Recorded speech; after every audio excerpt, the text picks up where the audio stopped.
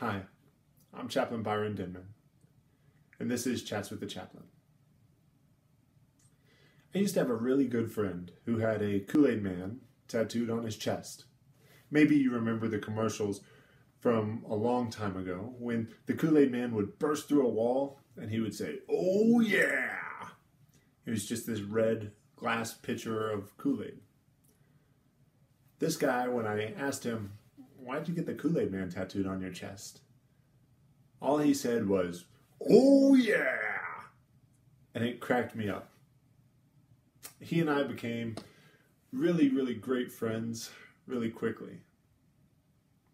Well, I've also had a friend that when he came over from Germany as a young child, he was assigned to me, sort of, by the principal of the middle school, because the principal knew that I knew enough German to help him out if he had any questions.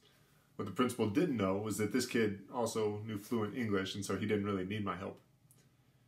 But he and I spent the next 7 years going through middle school and high school together and became great friends as well.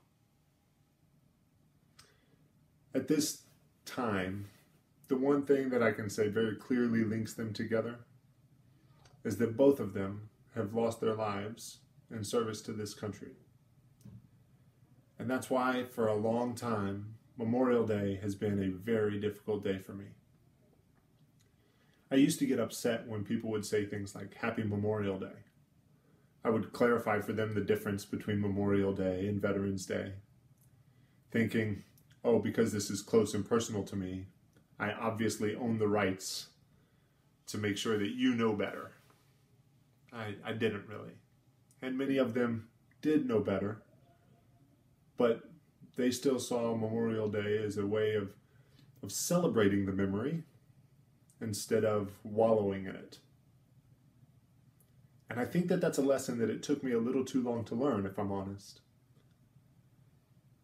I would look at a memory and think, man, I better wallow here. Because if I smile about the memory of Sergeant Mertz or Lieutenant Alexander, then people won't understand. People will think that I'm dealing with this in a way that they don't see as right. The reality is, both of those fine gentlemen, they wouldn't want me to be upset. They'd want me to be happy. They'd want their wives and their children to be happy. They'd want their mothers and fathers to be happy. And hopefully, when we remember people on Memorial Day, no matter how we've lost them, we can find a way to pull up those memories that bring us joy, that bring us a smile. We can do whatever it is that they used to enjoy, and because of that, we can spend our day truly honoring those who have given their lives.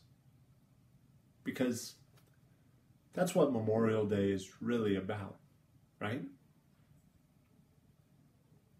Now, I'm not telling you that if you're sad, it's not okay. If you're sad, that's okay and understandable.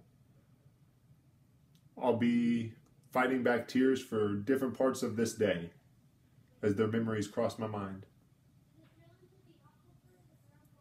I'm fighting back tears right now. But I also know that I can look in the mirror and see the impact that those two great gentlemen had on my life.